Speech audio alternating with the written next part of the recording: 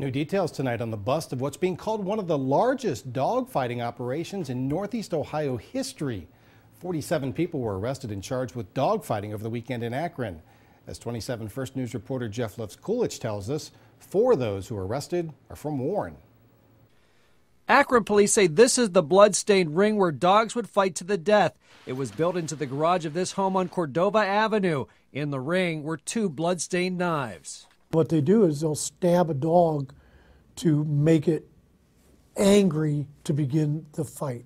Just as the fight began Saturday night, police barged in. This was actually a very well orchestrated fight. So well orchestrated, there was a pile of chains to hold the dogs, a shower to wash the blood off, a treadmill to keep them in shape, a pen area, and a concession stand set up with food. Police arrested the suspected ringleader, Alvin Banks, but people from as far away as California were there when they busted up the operation, including Christopher Buford, Royce Green, Mar Hamid, and Darren Williams of Warren.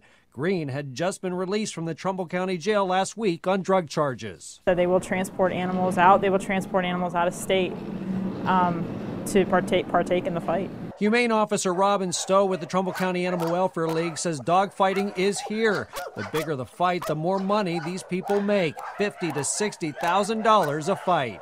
Nelson here was rescued from a home where dogfighting was alleged. There was ropes hanging from a tree to learn how to train the dogs.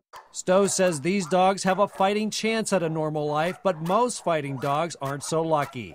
In Vienna, I'm Trumbull County Bureau Chief Jeff Levkulich, WKBN 27 First News.